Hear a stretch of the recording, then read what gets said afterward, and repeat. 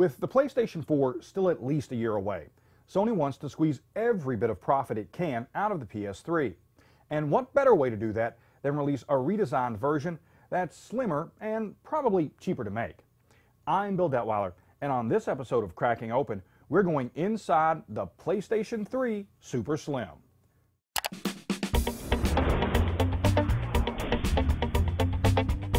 The Super Slim is Sony's third PS3 version. It's the same width and roughly the same height as the PlayStation 3 Slim, but its sides are significantly shorter. Now, like its predecessor, the Super Slim has two USB ports and a hard drive activity light along the front. Around the back, you'll find the same Ethernet, HDMI, optical audio, and PS3 AV ports found on the previous model. But from here on out, things are a bit different. For starters, the new machine's optical drive has a manual sliding disc cover instead of a motorized slot loading mechanism. Now, this design likely helped Sony cut both costs and save space. But it just feels cheap, and as CNET's Jeff Bakalar wrote, it's ultimately a step back. Now, another change is how you access the hard drive. The original PS3's hard drive was accessed through a panel on the side.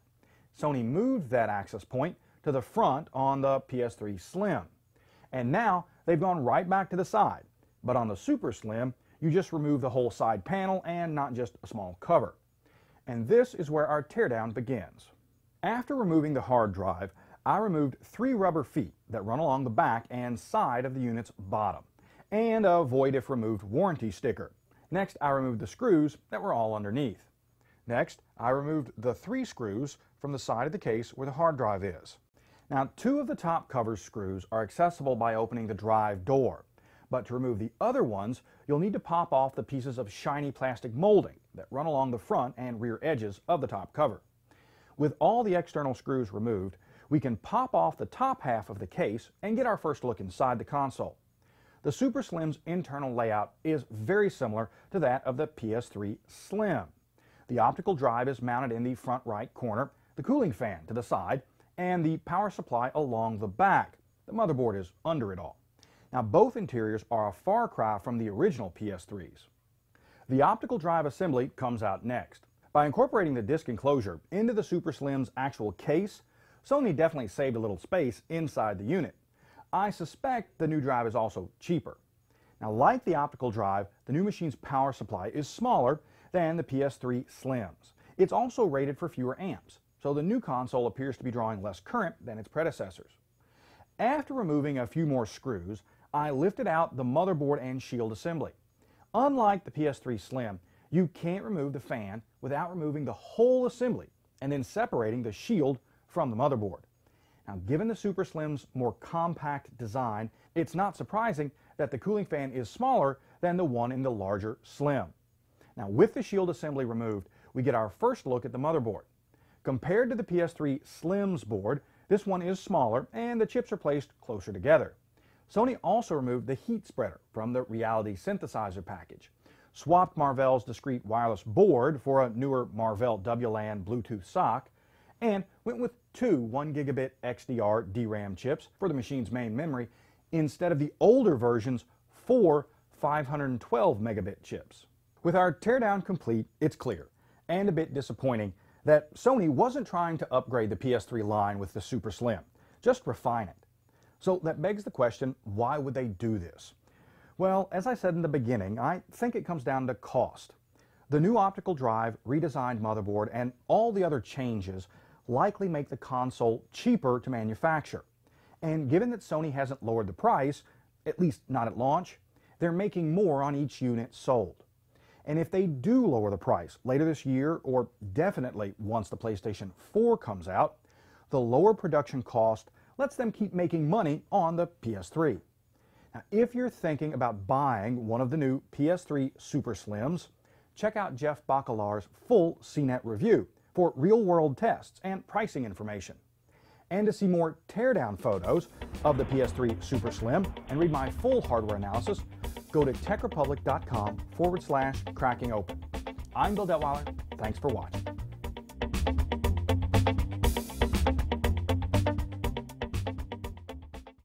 With the PlayStation 4 still at least a year away, Sony wants to squeeze every bit of profit it can out of the PS3. And what better way to do that than release a redesigned version that's slimmer and probably cheaper to make.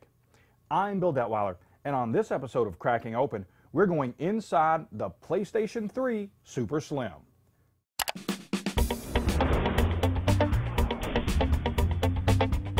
The Super Slim is Sony's third PS3 version.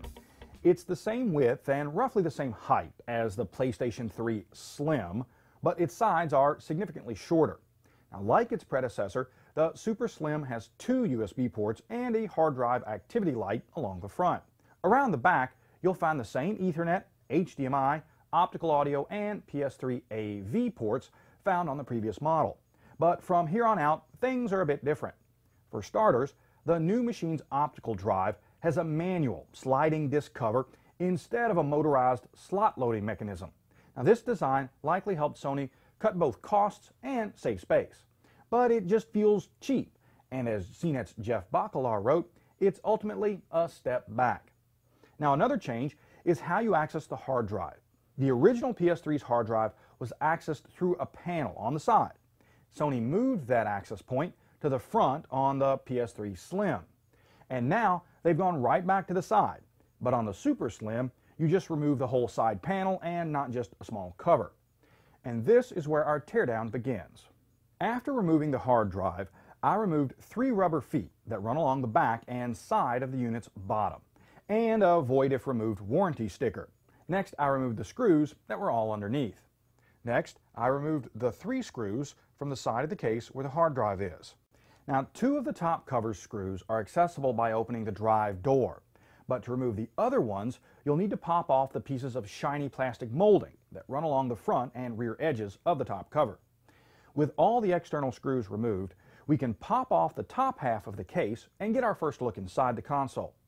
The Super Slim's internal layout is very similar to that of the PS3 Slim. The optical drive is mounted in the front right corner, the cooling fan to the side, and the power supply along the back. The motherboard is under it all. Now, both interiors are a far cry from the original PS3s. The optical drive assembly comes out next. By incorporating the disc enclosure into the Super Slim's actual case, Sony definitely saved a little space inside the unit. I suspect the new drive is also cheaper. Now, like the optical drive, the new machine's power supply is smaller than the PS3 Slims. It's also rated for fewer amps, so the new console appears to be drawing less current than its predecessors. After removing a few more screws, I lifted out the motherboard and shield assembly. Unlike the PS3 Slim, you can't remove the fan without removing the whole assembly and then separating the shield from the motherboard. Now, given the Super Slim's more compact design, it's not surprising that the cooling fan is smaller than the one in the larger Slim.